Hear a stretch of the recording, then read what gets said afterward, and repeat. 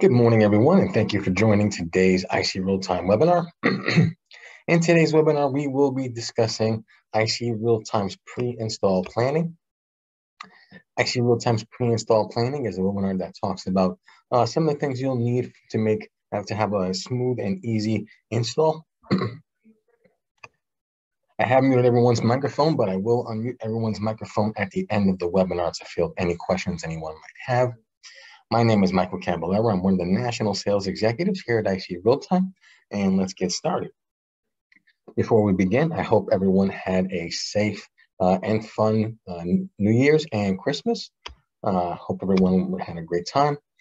So let's go ahead and get going. So before we're going to begin, we're going to talk about the right tools for the job. So when installing an IP or analog camera system, you want to make sure you have the right tools for the job. Proper planning will make almost any install much smoother and easier. If you have the proper tools, you'll have a much better chance of getting every installation done right. So the first we're going to talk about is going to be a computer monitor. Now, a monitor is really essential for your recorders to get them up and running, especially if you're setting up on a local area network. Oftentimes, a monitor will not, or you'll need a monitor because the recorder will not pull an IP address and allow you to log in over the local area network. So to interface with the recorder, you'll want to have a monitor available. All of our NVRs as well as our HDVRs do come with HDMI and VGA outputs. You can connect a monitor to VGA, or you can use that HDMI output as well. And that's going to allow you to then go into the network tab and make your adjustments to your network settings. Make sure you pull an IP address or assign an IP address, set that to static, and then you'll have that ability to configure the rest of the way through simple Windows laptop with a web interface.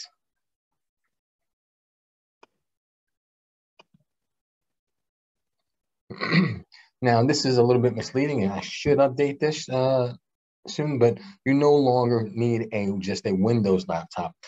Previous to a few years ago, our recorders, when loading them up through the web interface, as well as our cameras, used Internet Explorer.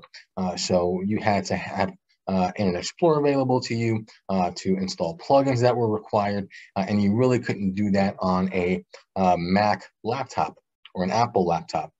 Nowadays, all of our web interfaces are HTML5, which means you can use basically any browser that you want to. So if you want to use Safari on a Mac, you can do that. If you want to use your Chrome on a Mac, you can do that as well, along with Edge, as well as Firefox. Now, you do still want to have a laptop for that web interface, especially if you're going to utilize any configuration of your IP cameras, as well as your recorder. If you're on the local area network, all you need is the IP address of those specific devices. Once you have that IP address, you'll go ahead and enter that in, and you can then log into that web interface. Again, all of our web interfaces are now HTML5, so it makes it much easier to configure our IP cameras and our recorders. Of course, you also want to make sure you have that, especially if you're going to get any assistance from our tech support team. You really don't want our tech support or any tech support to be remoting into a customer's PC or laptop. So you want to make sure you do have available as well.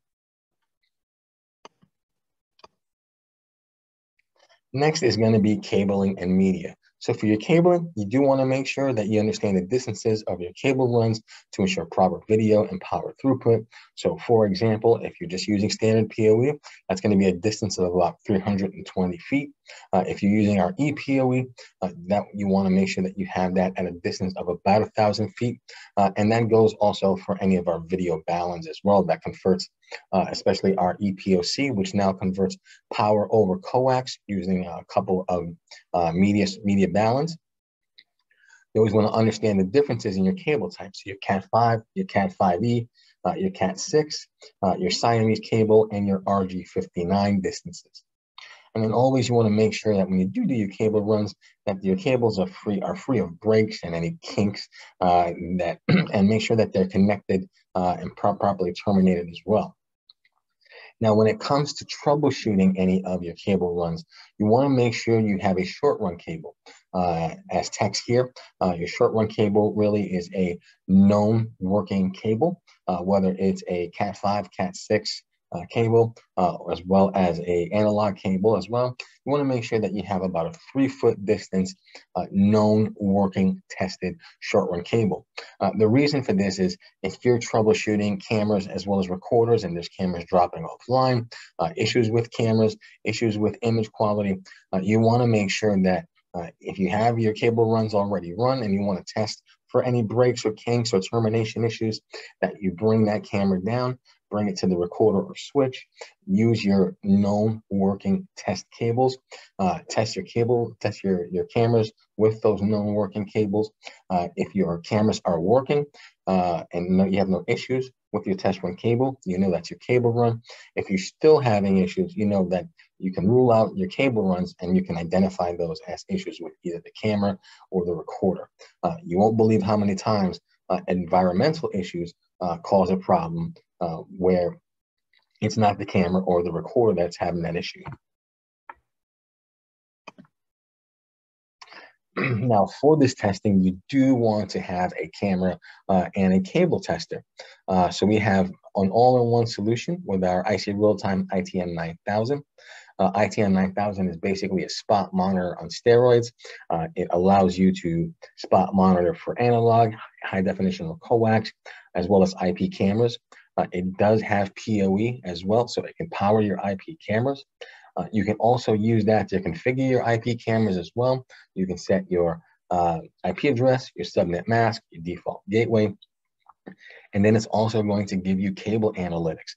So your PoE voltage, your amperage, your two-way data kilobyte flow, all of that is going to come from that ITM 9000. So it's a great piece to have in any installer's bag.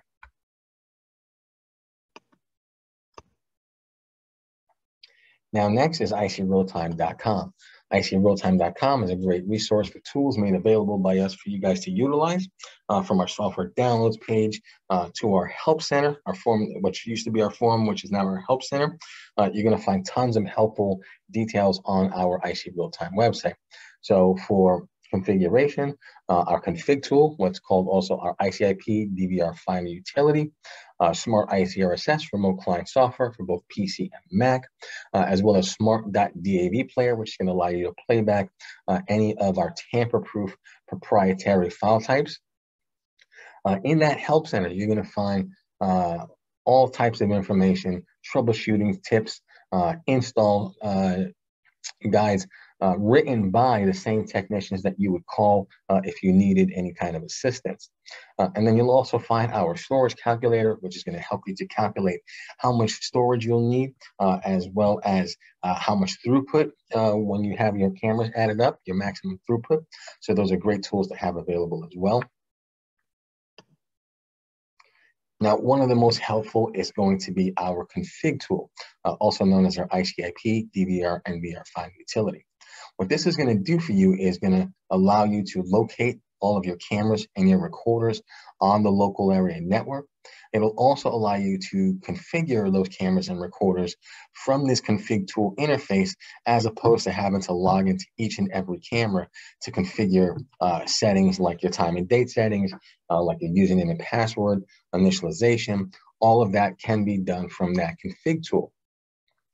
It'll also allow you to batch configure settings. So for your time and date settings, you can select your time and date settings. So for example, if you were setting up all of your cameras on a local area network or using the secondary NIC card and not using the integrated PoE switch, you do want to make sure to turn off your daylight savings time settings, as well as your NTP settings.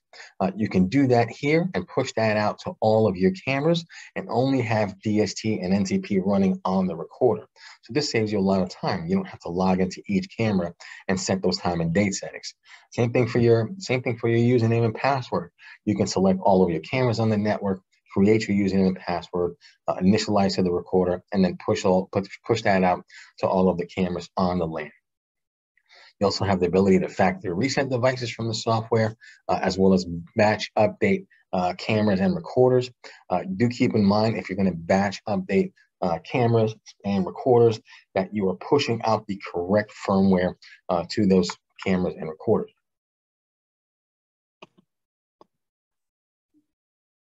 So tech support is probably one of the best tools you'll have at your disposal.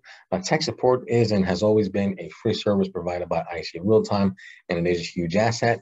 We have tech support on our East Coast facility as well as our West Coast facility with about 9 hours of tech support coverage from the East Coast to the West Coast.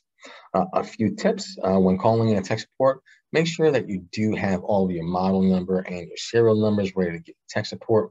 Our model number is important for troubleshooting issues as we do have a wide range of models with different functions and features, but having the correct model number allows us to effectively troubleshoot those issues.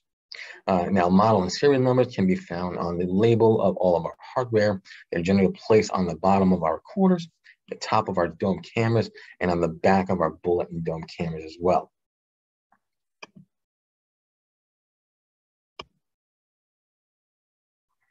Now, assistance for tech support is remote access. That's one of the most popular that most people utilize.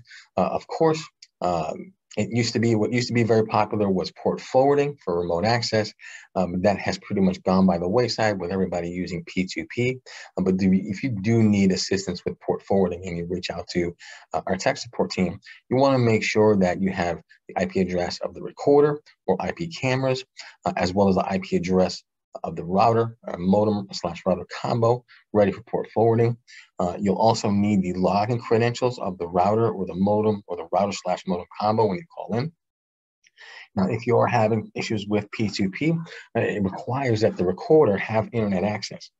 So you do want to make sure that the recorder does have a local IP address from the local area network. If it still has the 192.168.1.1.108 IP address, you want to make sure that you assign a proper IP address or have the recorder pull a correct IP address. If all of that is done, you should see in your P2P tab, your status indicate online, and then you can proceed with adding the device using either the QR code or the serial number to the mobile application or PC and Mac application.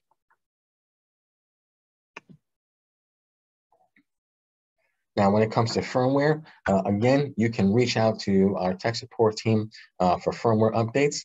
They can assist with that, or they can provide you with the firmware that you need.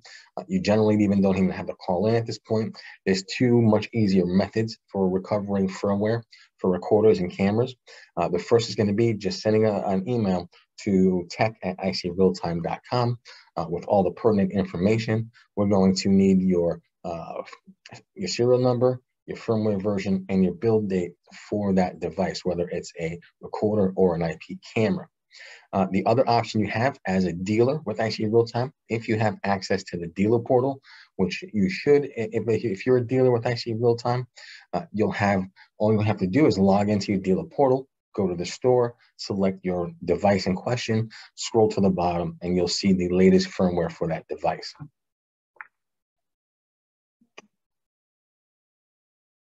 And then lastly is going to be getting set up with getting a ticket for an RMA and working with our eye care team. So you have two methods for grabbing an RMA. First is going to be going through tech support, especially if you need troubleshooting first. You want to go through tech support.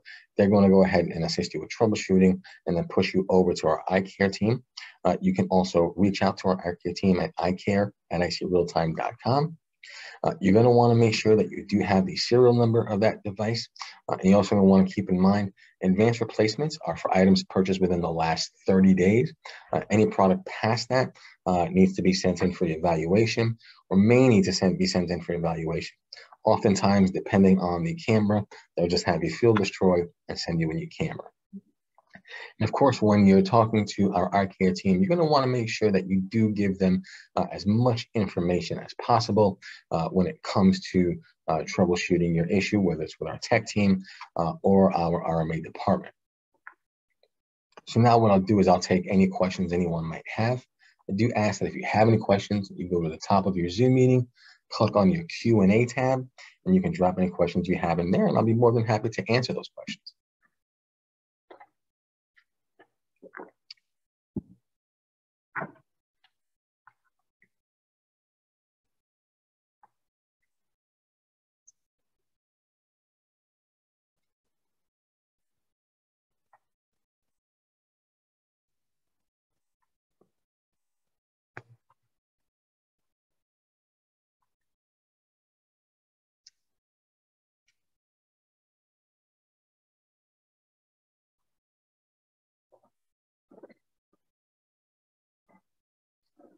Wesley, great question. Storage calculator can be found at icrealtime.com. What I'll go ahead and do is drag over a tab here.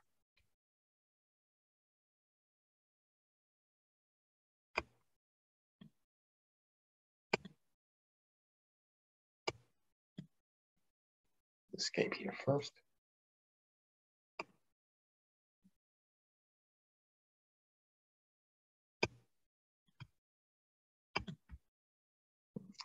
I'm having some technical issues here.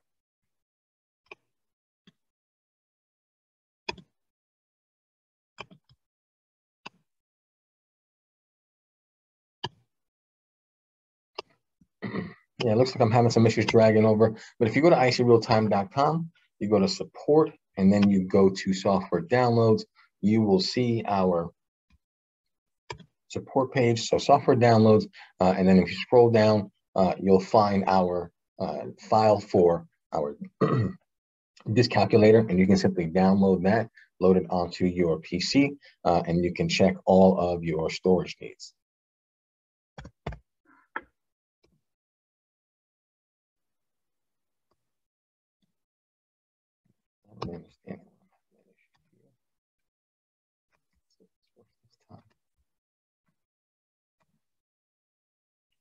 No problem.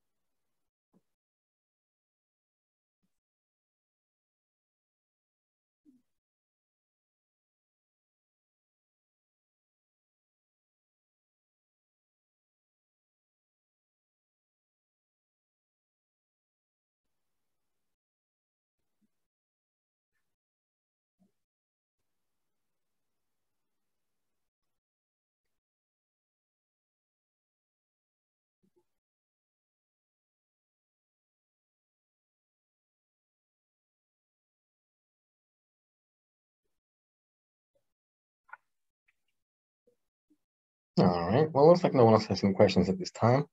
Thank you very much, everyone, for joining us on today's IC Real-Time webinar. My name is Michael Caballero. I'm one of the National Sales Executives for IC Real-Time. Have a fantastic day and stay safe.